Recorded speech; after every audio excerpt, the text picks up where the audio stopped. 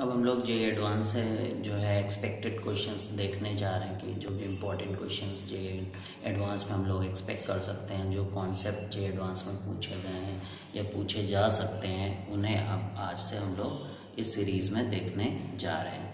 तो यहाँ पे पहला क्वेश्चन है इन्वर्स ट्रिग्नोमेट्रिक सीरीज़ का, और ये टेलीस्कोपिक टाइप का क्वेश्चन है। अगर आप जेईई एडवांस 2016 का पेपर देखेंगे तो उसमें भी एक क्वेश्चन था जो साइंस से रिलेटेड था और जो टेलीस्कोपिक था। तो इस टाइप का क्वेश्चन आ सकता है, इंटीजर टाइप क्वेश्चन मैंने इसको बनाया है। यहाँ पे summation r is equal to 1 to 10 दिया गया है। tan inverse 3/9r² plus 3r minus 1 is equal to cot inverse m/n, find the value of m-1/n। ठीक है, तो ये कैसा भी बनाया जा सकता है। यहाँ पे इंटीजर टाइप क्वेश्चन है, तो हमें कभी भी अगर tan इनवर्स में क्वेश्चन दिख रहा है तो हमें, और ये टेलीस्कोपिक है क्योंकि आप देख रहे हैं 1 से लेकर 10 तक सीरीज जाएगी, तो इसका मतलब कि हमें फॉर्मूला जो यूज़ करना चाहिए वो ये है। ठीक है, तो ये यूज़ करेंगे तो आएगा tan inverse x minus tan inverse y। तो इसमें फिर टर्म्स जो है कैंसिल होंगे और फिर हम tan इनवर्स में आंसर आएगा, फिर उसे हम लोग चेंज करके cot इनवर्स में क्वेश्चन को ला के m और n की वैल्यू पता कर सकते हैं, जिसके हेल्प से फिर ये वैल्यू निकाली जा सकती है। तो यहाँ पर हमें सोचना है कि ये कैसे बनाया जाए। tan inverse x minus Y upon 1 plus x Y, इसको हम लोग कैसे बनाएं। तो यहाँ पर देखिए कि यहाँ पे +1 है, जबकि यहाँ पे +1 नहीं है, तो हमें क्या करना चाहिए, एक +1 ऐड करना होगा और एक जो है सब्ट्रैक्ट करना होगा। तो यहाँ पर मैं लिख रहा हूँ tan इनवर्स 3 अपॉन, जब हम यहाँ 1 ऐड करेंगे तो इधर हो जाएगा 9² प्लस 3r माइनस 2। ठीक है, तो ये बन गया ये। अब हम इसको फैक्टराइज कर लेते हैं, क्योंकि ऊपर जो फंक्शन है यहाँ पे देखिए दो फंक्शन का मल्टीप्लिकेशन है, यानी कि 1 प्लस समथिंग इसके फैक्टर्स करने पड़ेंगे। तो अब इसके फैक्टर्स हम लोग देख लेते हैं। तो ये है 9 2 जा 18, तो यानी 6 3 जा 18 होता है। तो हम लोग इस तरीके से लिख सकते हैं 6r माइनस 3r माइनस 2। तो यहाँ से हम लोग 3r कॉमन ले लें तो आएगा 3r कॉमन लेने से यहाँ बचेगा 3r और यहाँ पे बचेगा 2। यहाँ पे अगर -1 कॉमन लें तो आ जाएगा अंदर 3r प्लस 2। तो यहाँ से फैक्टराइज हो गया 3r minus 1 into 3r plus 2।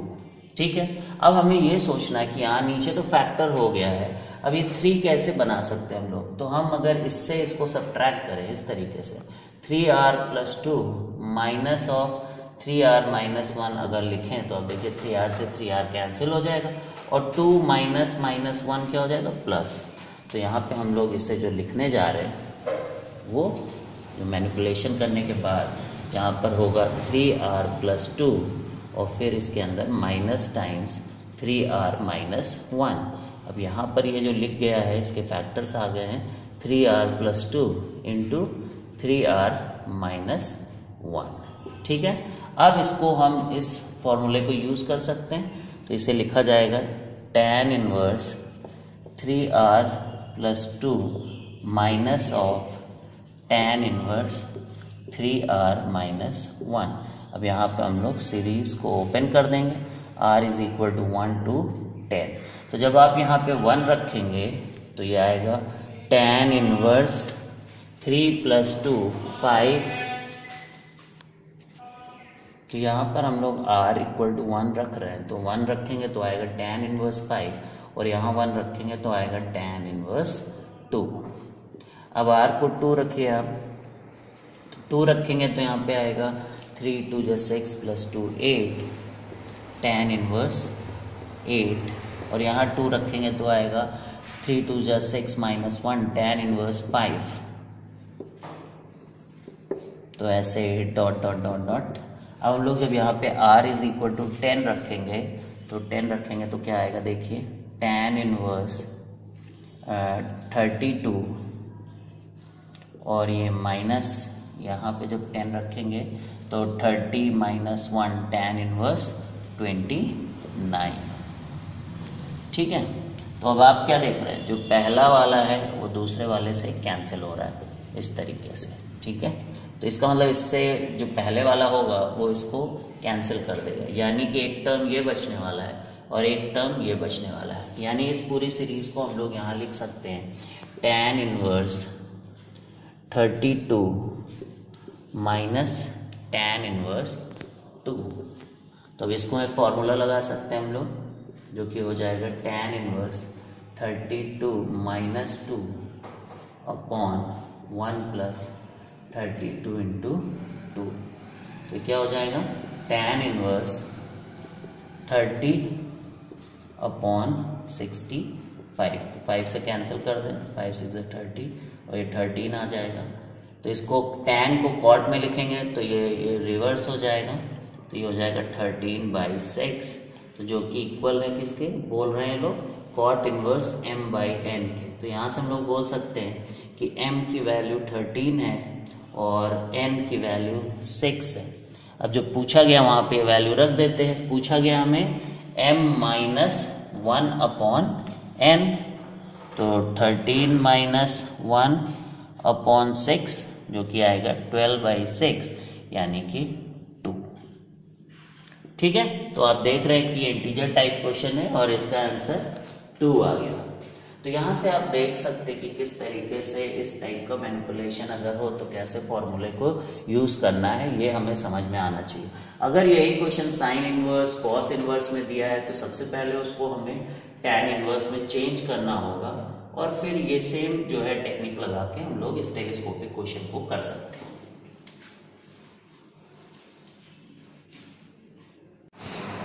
अब हम लोग सेकेंड प्रॉब्लम देखने जा रहे हैं जो कि इनवर्स ट्रिग्नोमेट्रिक फंक्शन से है। तो यहाँ पर आप देखिए cos inverse x/a minus sine inverse y/b is equal to theta दिया गया है और हमसे पूछा जा रहा है max value of b² x² plus a² y² plus 2ab xy sine theta की मैक्सिमम वैल्यू पूछी यहाँ जा रही है। तो यहाँ पे हमें देखना है कि यहाँ पे दोनों दिए गए हैं cos inverse and sine inverse, तो इसको हमें एक में कन्वर्ट करना होगा। ठीक है, एक में कन्वर्ट करना होगा, या तो हम इसे कॉस इनवर्स में कन्वर्ट करें या फिर हमें इसे साइन इनवर्स में कन्वर्ट करें। अगर हम लोग इसे कॉस में कन्वर्ट करेंगे तो दोनों जो रूट की वैल्यू है वो एक ही साइड आएंगी। साइन में कन्वर्ट करेंगे तो दो रूट अलग अलग आ जाएंगे, जो कि हमें हैंडल करने में डिफ़िकल्टी होने वाली है और बहुत सारे स्टेप्स बढ़ने वाले हैं। इसलिए जो हमें ट्राई करना है कि इसको पूरे को हमें कॉस में चेंज करना है। तो उसके लिए हम लोग यहाँ क्या करेंगे, तो ये मैं सोल्यूशन यहाँ पे कर रहा हूँ, देखिए आप। ठीक है, तो कॉस इनवर्स x/a और π/2 ऐड कर देंगे दोनों तरफ हम लोग। ये क्यों कर रहे हैं हम लोग, जिससे इसको कॉस इनवर्स में चेंज कर सकें। तो ये हो गया π/2 प्लस थीटा। ठीक है, तो आप जानते हैं कि cos inverse x plus sine inverse x is equal to π/2, वहाँ से हम इसको लिख सकते हैं cos इनवर्स में। तो this will become cos inverse x/a plus cos inverse y/b। ठीक है, अब क्वेश्चन इजी हो गया अगर ये स्टेप आप करते हैं। This is the main step यहाँ पर। अगर आप ये स्टेप नहीं करते तो आप यहाँ पे बहुत दिक्कत में आ जाएंगे। तो आपको यहाँ पे क्या सोचना है कि दोनों अलग अलग इन्वर्स में हैं, इसलिए मुझे एक में करना होगा, इसलिए आप ऑब्वियसली फिर यही स्टेप करेंगे। ठीक है, तो इसके बाद हम लोग यहाँ पे cos inverse x plus cos inverse y का फॉर्मूला लगा देंगे। I hope you know that formula. यहाँ पे मैं लिख देता हूँ cos inverse x plus cos inverse y is equal to xy minus √1 minus x² into √1 minus y²। तो ये फॉर्मूला हम लोग यहाँ पर यूज़ करने जा रहे हैं। तो ये देखिए क्या हो जाएगा, x/a इंटू y/b और यहाँ बीच में आएगा माइनस और यहाँ हो जाएगा √1 माइनस x² अपॉन a² और दूसरे का भी अंडर रूट में आएगा 1 माइनस y² अपॉन b²। और यहाँ पर जो cos इनवर्स है मैं उसको इधर भेज दूंगा तो हो जाएगा cos ऑफ π/2 प्लस थीटा। अब cos ऑफ π/2 प्लस थीटा क्या होता है, माइनस साइन थीटा। तो यहाँ पर आ जाएगा माइनस साइन थीटा। ठीक है, तो मैंने एक स्टेप यहाँ पे लीव कर दिया है। आप देखिए यहाँ पे लिखा हुआ है cos इनवर्स ये सारा, और यहाँ पे जब इस cos इनवर्स को जब इधर भेजेंगे तो हो जाएगा cos of pi by 2 plus theta, जो कि आएगा माइनस साइन थीटा। अब मैंने क्या बोला था कि रूट वालों को एक तरफ कर देंगे, तो इसका मतलब जो माइनस साइन थीटा है उसको इधर भेज देंगे और ये रूट वाले को हम लोग इधर भेज देंगे। तो इससे ये क्या बन जाएगा अगले स्टेप में, x by A into Y by B plus sine theta, और जो रूट में सारा है वो इधर हो जाएगा 1 माइनस एक्स स्क्वायर अपॉन ए स्क्वायर, और रूट में इधर भी आ गया 1 minus Y square upon B square. अब स्क्वायर कर देंगे दोनों को, क्योंकि हमें रूट खत्म करना है, ठीक है, रूट को ख़त्म करना है। तो स्क्वायर करेंगे तो आएगा x Y by A B का whole square plus sine square theta plus 2 times x Y upon A B, और ये आ जाएगा साइन थीटा। यहाँ पे जब स्क्वायर करेंगे तो आएगा 1 माइनस एक्स स्क्वायर अपॉन ए square into 1 minus Y square upon B square. अब यहाँ पे अंदर हम इसे भेज देंगे, तो अंदर भेज के हम लोग लिख लेते हैं 1 into 1 minus Y square upon B square, और फिर इसको भेजेंगे तो आएगा माइनस एक्स स्क्वायर अपॉन ए स्क्वायर, और इसको भेजेंगे तो आएगा x Y upon A B का होल स्क्वायर। तो यहाँ पर भी आप देखिए x Y upon A B का होल स्क्वायर, इस साइड भी दोनों कैंसिल हो जाएंगे, तो यहाँ बचने वाला है जो मैं अभी लिखता हूँ, ये स्टेप कंप्लीट कर लूँ, 2x Y upon A B sine theta. तो यहाँ से ये और ये कैंसिल हो गए, ठीक है। तो अब आप देखिए जो माइनस वाला टर्म है मैं उसको उधर भेज रहा हूँ, तो ये बन जाएगा एक्स स्क्वायर अपॉन ए square plus Y square upon B square, और ये प्लस वाले सारे टर्म मैं इधर रख रहा हूँ, 2x Y sine theta upon A B, और इधर आप देखिए ये 1 है और ये साइन स्क्वायर थीटा है। जब मैं इसे भेजूंगा 1 माइनस साइन स्क्वायर थीटा, तो क्या बन जाएगा ये कॉस स्क्वायर थीटा। देखिए साइन स्क्वायर थीटा जब इधर जाएगा तो बनेगा 1 minus sine square theta, and the value of that is cos square theta. अब यहाँ पे एलसीएम ले लेंगे हम लोग ए स्क्वायर बी स्क्वायर, तो ये हो जाएगा B square x square plus ए स्क्वायर वाई स्क्वायर, और यहाँ पे भी ए बी जाएगा तो हो जाएगा 2ab x Y sine theta, और जो ए स्क्वायर बी स्क्वायर है वो यहाँ आ जाएगा ए square B square cos square theta. अब आप देख सकते हैं जो एक्सप्रेशन है वो एक्सप्रेशन हमारा बन गया है। एक्सप्रेशन था B square x square plus ए square Y square plus 2ab x Y sine theta, और यही आप देखिए नीचे एग्जैक्टली सेम थिंग यहाँ पर आ गई है। और इसी जो रिलेशन है, यही जो अलजेब्रिक एक्सप्रेशन है, इसी की वैल्यू पूछी गई है कि इसकी मैक्सिमम वैल्यू क्या होगी। तो यहाँ से आप देख सकते हैं जो कॉस स्क्वायर थीटा है उसकी मैक्सिमम वैल्यू, जो उसकी वैल्यू लाई करने जा रही है वो 0 से 1 के बीच में लाई करने जा रही है, तो इसकी जो मैक्सिमम वैल्यू लाई करेगी वो क्या होगी 1।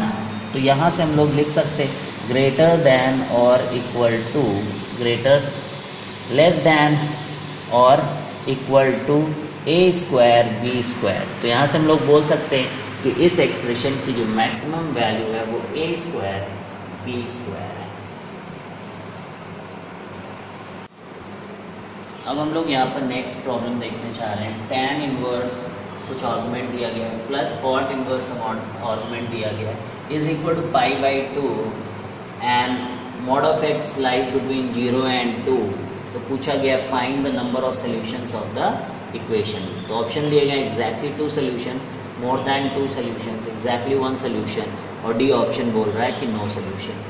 तो यहाँ पर पहले भी एक आईआईटी में ऐसा प्रॉब्लम आ चुका है जहाँ पे ऐसा दिया गया था कि साइन इनवर्स के अंदर कुछ दिया गया था प्लस कॉस इनवर्स के अंदर दिया गया था और था पाई बाई 2, ठीक है। फिर इन दोनों के बारे में कुछ पूछा था, तो आपको ये समझ में आना चाहिए कि sine inverse plus cos inverse formula होता है पाई बाई 2।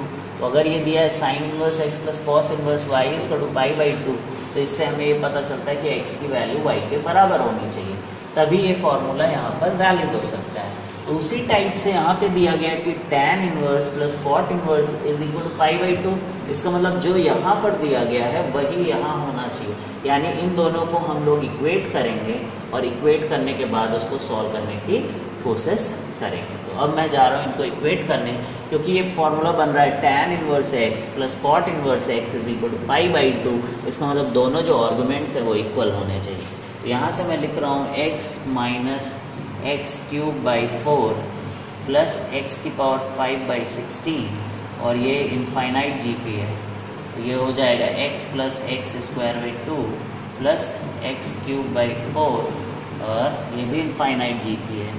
और यहाँ पे दिया गया कि mod of x lies between 0 and 2, तो इसका मतलब आप यहाँ से अगर सोल्यूशन देखें तो यहाँ पे आ रहा है माइनस एक्स स्क्वायर बाई 2 जो जीपी का कॉमन रेशियो है, और यहाँ पर देखें तो आ रहा है एक्स बाई 2।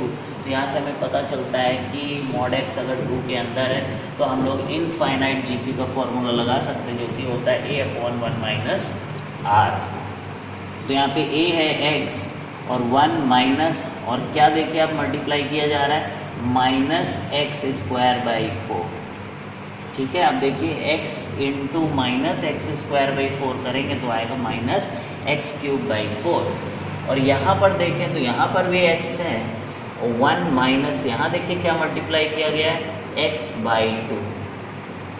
ठीक है, तो अब क्या हो रहा है यहाँ पर x upon 1 plus x square by 4 is equal to x upon 1 minus x by 2।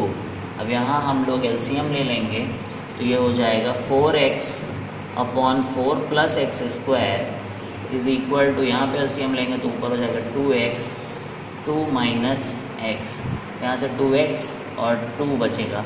ठीक है, क्यों x कैंसिल कर सकते हैं because x is not equal to 0, तो हम लोग यहाँ पे कैंसिल कर ले रहे हैं। तो यहाँ से आप देखिए कि इसको मल्टीप्लाई कर दें 2 into 2 minus x is equal to 4 plus x square, तो ये हो जाएगा 4 minus 2x is equal to 4 plus x square, यहाँ से 4 कैंसिल, तो ये हो जाएगा x square plus 2x is equal to 0। तो यहाँ से x कॉमन लेंगे तो हो जाएगा x into x plus 2 equal to 0, तो x की वैल्यू आ रही है 0 and x is equal to minus 2।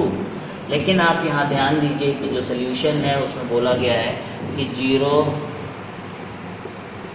और 2 के बीच में, और वो भी है ओपन इंटरवल। तो यहाँ से हम लोग देख रहे हैं कि ये 0 पे इक्वल आ रहा है और माइनस 2 के भी इक्वल आ रहा है, जो कि इसमें x की वैल्यूज़ में नहीं दिया गया। तो यहाँ से क्या होगा, यहाँ से आएगा हमारा ऑप्शन नो सोल्यूशन। अगर किसी ने इस बात का ध्यान नहीं दिया तो वो एग्जैक्टली 2 सोल्यूशन भी आंसर डाल सकता है। तो ये बात हमें ध्यान देना है कि x की क्या वैल्यू यहाँ पर ली गई है।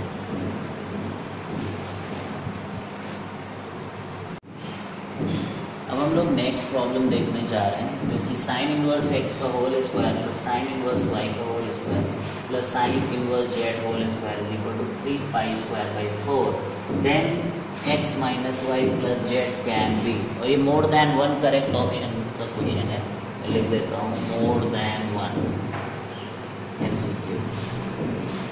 ठीक है, इसका मतलब एक से ज़्यादा यहाँ पर ऑप्शन हो सकता है। तो यहाँ पे जो ध्यान देने वाली बात है कि जो 3 पाई स्क्वायर बाई 4 है, इसका मतलब है कि 3 पाई जिसका स्क्वायर किया गया हो गया पाई बाई 2 का होल स्क्वायर। इसका मतलब कि सारे के सारे तीनों को अगर हम लोग ऐसे प्लस करें तो ये इस टाइप से कुछ लिखा हुआ है।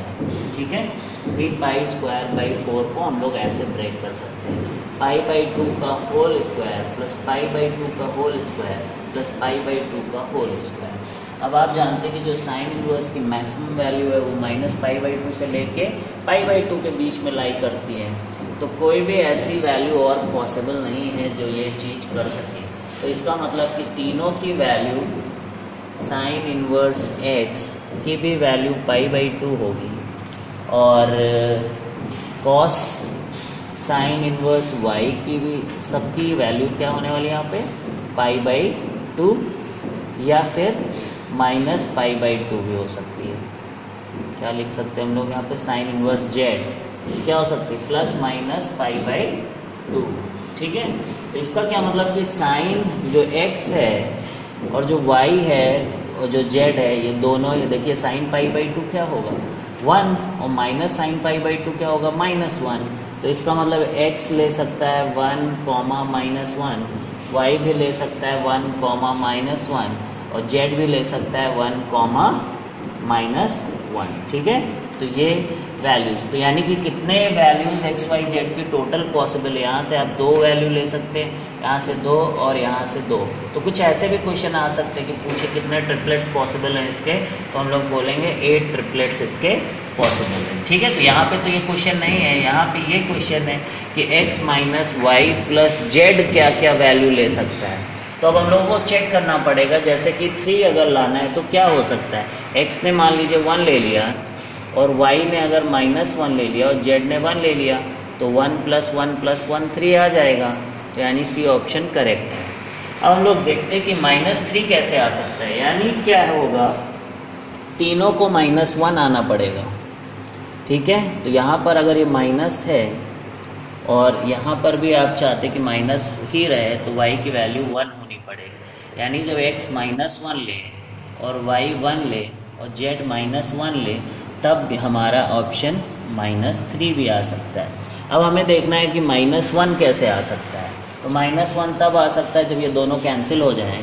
1 - 1 + -1, इसका मतलब x 1 ले, y भी 1 ले, लेकिन z क्या ले, -1। उस केस में -1 भी आंसर आ सकता है। अब हमें 1 लाना है, तो 1 लाने के लिए देखिए 1 भी ला सकते हैं हम लोग। 1 - 1 + 1, तो ये कैंसिल हो जाएगा तो 1 आ जाएगा। तो 1 कैसे आ सकता है, x 1 ले, y भी 1 ले और z भी 1 ले। तो ऐसे केस में क्या होगा कि 1 भी आ जाएगा। तो इसके चारों ही ऑप्शन करेक्ट है।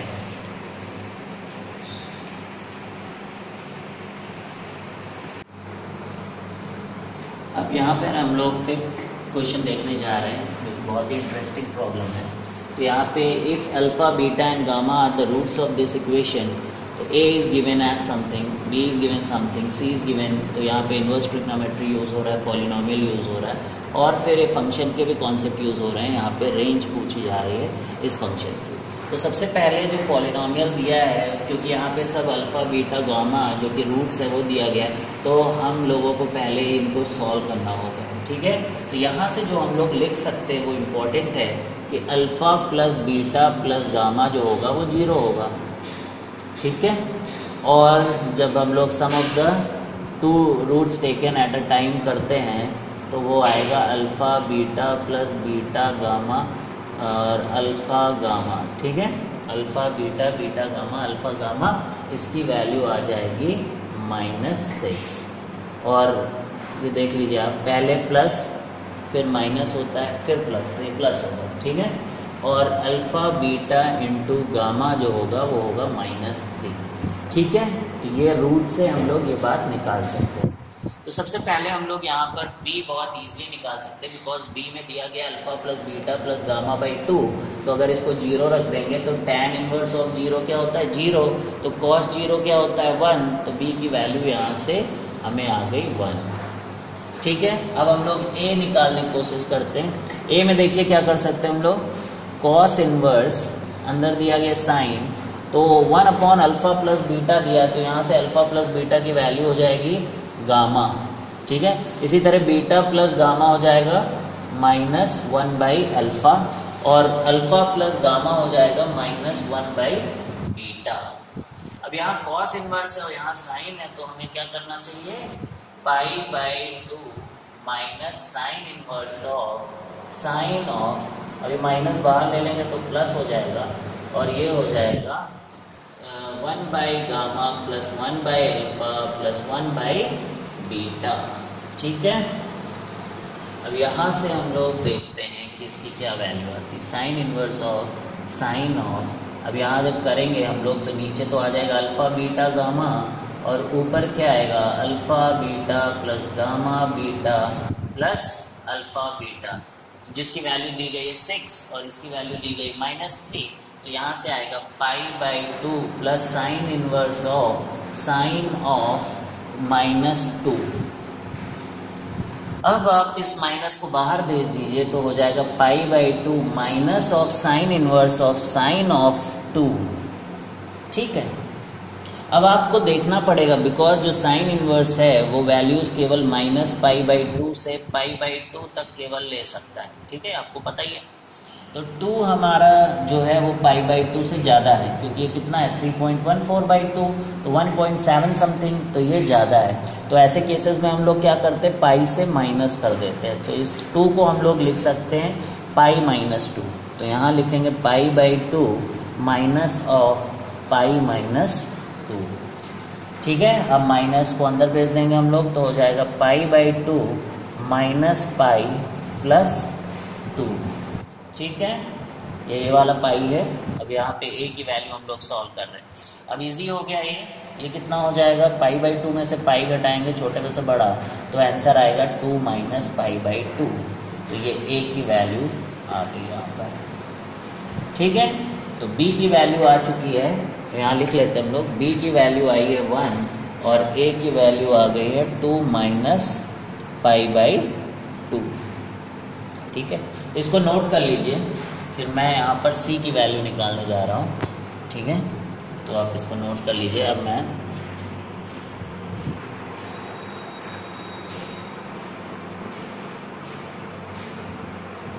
अब यहाँ पर हमें जो c की वैल्यू में देखिए क्या दिया गया, 1 minus alpha into 1 minus beta into 1 minus gamma. तो उसको निकालने के लिए देखिए हम लोग, क्योंकि अल्फ़ा बीटा गामा इसकी रूट्स दी गई हैं, तो इसको लिख सकते हैं x minus alpha into x minus beta into x minus gamma. ठीक है, तो अब यहाँ पे इम्पॉर्टेंट है कि अगर आप चाहते कि आपको मिल जाए 1 minus alpha 1 minus beta into 1 minus gamma, तो x की जगह क्या रखें आप 1। तो यहाँ 1 प्लस 6 प्लस 3 10 हो जाएगा, और ये हो जाएगा 1 minus alpha into 1 minus beta into 1 minus gamma. तो यहाँ से ये वैल्यू आ गई। अब इसको हम c में रख देंगे, तो ये आएगा, पहले देखिए वहाँ पे सेक इन्वर्स दिया गया है, उसको कॉसेक में कन्वर्ट करेंगे तो हो जाएगा π/2 minus cosec inverse of cosec, और ये वैल्यू आई है 10। अब हमें यहाँ पर देखना पड़ेगा कि 10 कहाँ पे लाई कर रहा है। ठीक है, तो अगर ग्राफ बनाए हम लोग, तो जो चीज़ साइन के साथ होती है वही कॉसेक के साथ भी होती है, दोनों की डोमेन सेम है, रेंज सेम है। ठीक है, तो यहाँ देखिए आप, ये 0 है, ये पाई है, ये 2 पाई है, और ये 4 पाई है, ये 6 पाई है। तो हमें देखना है कि 10 कहाँ पे लाई कर रहा है। 4 पाई का मतलब होता है 4 इंटू पाई, यानी कि 3.12 है समथिंग। तो ये है 3 पाई, और इन दोनों के बीच में आएगा 7 π/2। तो हमें देखना है कि 7 π/2 से बड़ा है कि छोटा है ये। तो ये समथिंग कितना हो जाएगा, 7 इंटू 1.7 14। तो ये इधर लाई करने वाला है 10। ठीक है, तो अगर ये इधर लाई करने वाला है, तो इसको हम लोग ऐसे लिख सकते हैं y is equal to 3 pi minus x. तो यहाँ पर x जो है 10, तो ये हमारी फिर रेंज में आ जाएगा। तो यानी कि हमें ये लिखना है, तो यानी कि c की वैल्यू जो आने वाली है वो आएगी π/2 माइनस ऑफ 3 पाई माइनस 10। अब इस c को सॉल्व करेंगे हम लोग, तो आएगा π/2 माइनस 3 पाई प्लस 10। अब 3 में पाई से π/2 घटा दीजिए, 3 पाई में से π/2 कितना हो जाएगा, 6 पाई 5 π/2। तो c आ जाएगा 10 माइनस 5 π/2। ठीक है, तो यहाँ पे हम वैल्यू लिख देते हैं इसकी। c की वैल्यू जो आई है वो आई है 10 माइनस 5 π/2। ठीक है, तो एक बार देख लीजिए कि c की वैल्यू कैसे निकालेंगे। यहाँ पे x को 1 रखा गया। ठीक है, तो जो 10 आ गया इसको उठा के हम लोगों ने यहाँ रख दिया। फिर आपको देखना होगा कि कहाँ पर ये लाई करता है। फिर क्योंकि हमें जो ले जाना है इसे माइनस π/2 से π/2, इसलिए हम इसे सब्ट्रैक्ट कर दिए। ठीक है, यहाँ पर 3 पाई में से घटा दिया हम लोगों ने इसको, तो ये सॉल्व करने से आया। अब यहाँ पर हम अपने जो फंक्शन हमें मारा है f(x), उसमें a b c की वैल्यू रख देंगे। तो सबसे पहले हमें कैलकुलेट करना होगा 5a माइनस c। तो 5 times 2 minus π/2 minus of 10 minus 5 π/2। तो इसको कैलकुलेट करेंगे तो आएगा 10 माइनस 5 π/2 माइनस 10 प्लस 5 π/2, जहाँ से कैंसिल होके 0 आ गया। तो ये बहुत ही अच्छा हो गया। ठीक है, अब हमारा f(x) क्या होगा, क्योंकि 5a माइनस c जो आया है वो क्या आ गया, 0। ठीक है, 0 आ गया 5a माइनस सी, तो इसका मतलब x की पावर 5 का जो कोफिशिएंट है वो 0 हो गया, तो x की पावर 5 यहाँ से कैंसिल हो गया, और b की वैल्यू 1 है, तो यहाँ हम लोग लिख सकते हैं कि जो fx आया है वो हो गया ऊपर 6x²। नीचे आप देखिए कि x की पावर 4 है, और b में जब 1 रखेंगे तो 1 माइनस 1 0 हो जाएगा, तो ये आ गया कुछ जाना पहचाना सा फंक्शन 6x² अपॉन x की पावर 4 प्लस 1, और इसके रेंज के बारे में पूछा जा रहा है।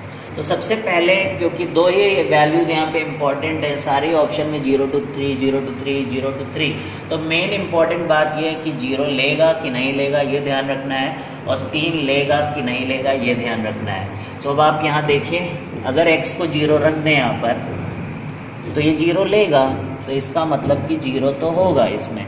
और दूसरा क्या काम करें, x² से इसको डिवाइड कर दें, तो ये हो जाएगा x² प्लस 1/x²। इसकी मैक्सिमम वैल्यू क्या होती है 2, इसकी मैक्सिमम वैल्यू क्या होती है 2, ठीक है। जब हम यहाँ पे x को 1 रखेंगे तो 6/2 ये क्या आ जाएगा 3, तो यहाँ से हमारा ये 3 भी लेगा, तो यहाँ से हम लोग बोल सकते हैं कि बी ऑप्शन करेक्ट है। तो काफ़ी इंटरेस्टिंग प्रॉब्लम था, जहाँ पे पॉलिनोमियल भी लगा, इनवर्स ट्रिग्नोमेट्रिक के कई फॉर्मूले लगे।